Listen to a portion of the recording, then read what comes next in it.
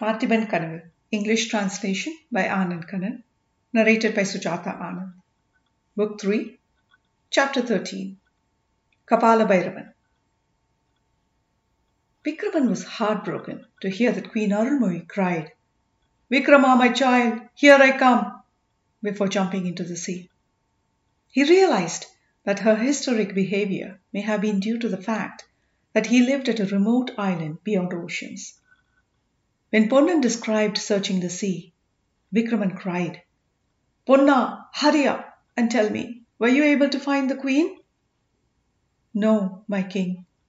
These eyes were not fortunate enough to see the queen again."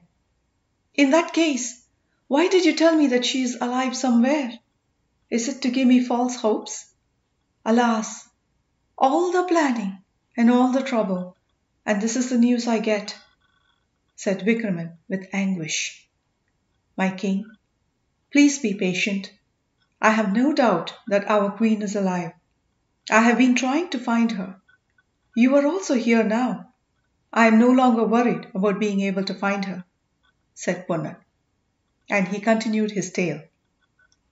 Ponnan and Paranjyothi searched the water for the queen in the darkness, without success. Eventually, Paranjyothi said in a mournful voice, "Ponna, I believe the Sea King has swallowed the queen." Ponnan sobbed. They both doubted the queen would be alive, even if they were able to find her in the water. They concluded that further search was futile. They returned to the shore, thinking that the waves would wash the body ashore later. The eclipse had ended. Bright light had started spreading. The sunshine resembled the light that you see through the clouds on a rainy day. When Ponnan and Paranjyothi got ashore, Paranjyothi's wife and Valli were wet, shivering, and greatly agitated. The women were shouting, "Come here, quick!" It took a while to make sense of their incoherent story. They said that they had seen a one-handed man carrying a woman in the semi-darkness. The woman looked like Queen Arulmozhi. When they had screamed for help, the man vanished in the crowd. Ponnan and Paranjyothi resumed their search for the queen, this time in the sea of humanity. They could find neither the queen nor a one-handed man in the dense crowd. After a fruitless search, they started doubting the veracity of the story that they heard from Valli and Paranjyothi's wife. Could the two women have imagined the whole sequence of events? However, the women were emphatic that they were sure of what they had seen. Ponnan had one more reason to believe that the queen was alive. He and Valli had lingered in Tiruchengatangudi for a few more days.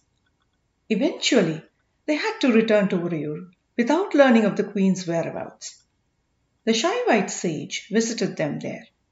He was distressed to hear of the queen's disappearance.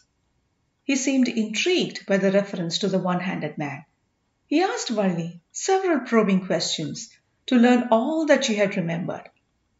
Finally, the sage concluded, "Ponna, I have full confidence in Valli's story.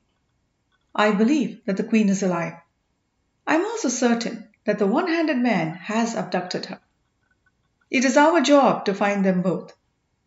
After a pause, he asked, "Do you know who the one-handed man is?" "I don't know, Your Holiness," replied Ponnan. "He is Kapala Bhairavan, the chief priest of the Kapalic religion. He has been promoting the dark practice of human sacrifice. I have been trying to eradicate that practice. I learnt that he has built a new temple for the goddess Ranabhadrakali. If we find that location, we should be able to locate the queen," said the sage. Ponnan was alarmed. "Oh no! He might have sacrificed our queen!" he cried. "No, Ponna, I don't believe Kapala Bhairavan would have personally gone through all this trouble for just one human sacrifice. He must have a deeper motive. I believe that he would keep the queen alive," said the sage. Ponnan and the sage divided the country into two parts and started searching their respective areas. Ponnan left Valli under the care of her aunt and travelled around the Choya kingdom. Then he started searching the other shore of Kaveri. The search of several months had borne fruit only a few days ago. Ponnan had walked about 50 kilometers west along the forest river. He had reached the base of a mountain covered by dense growth. Ponnan guessed that the wild river that he had been tracking may have originated from the mountain. He also guessed the mountain was a part of the Kolli Hills range.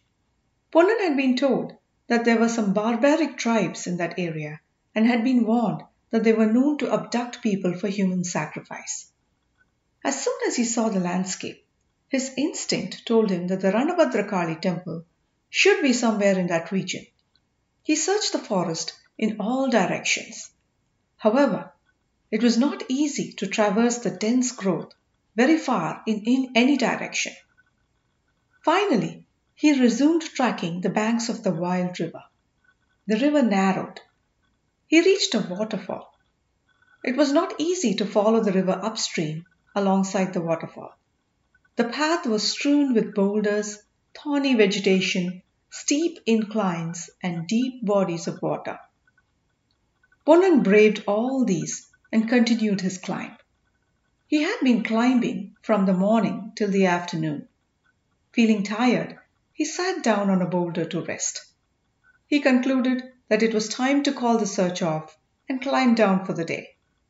He might fall prey to wild animals if darkness fell before his climb down.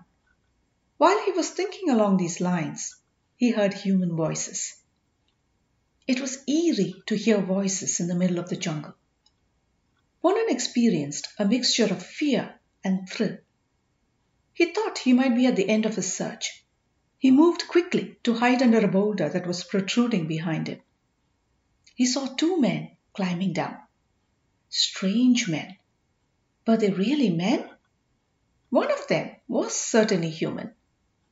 Ponnan had never seen a human being like the first man. He was fearsome. His large, bloodshot eyes gave him a dreadful look. His tall stature, large moustache, curly, unkempt hair, red sandalwood paste, and red kumkum on his forehead magnified the dreadful appearance. He was wearing a black blanket around his shoulders. When he jumped from one boulder to another, the blanket slipped off his shoulder.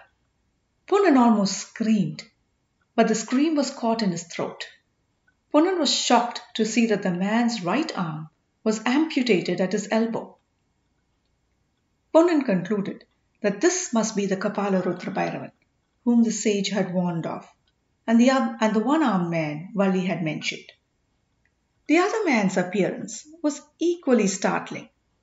Ponnan saw that it was a man only when he came closer. He was short for a man. He had the face of a 40-year-old man, but the height of a 10-year-old boy. Despite the short stature, he was able to jump between boulders and keep up with Kapala Bhairavan, who was walking fast.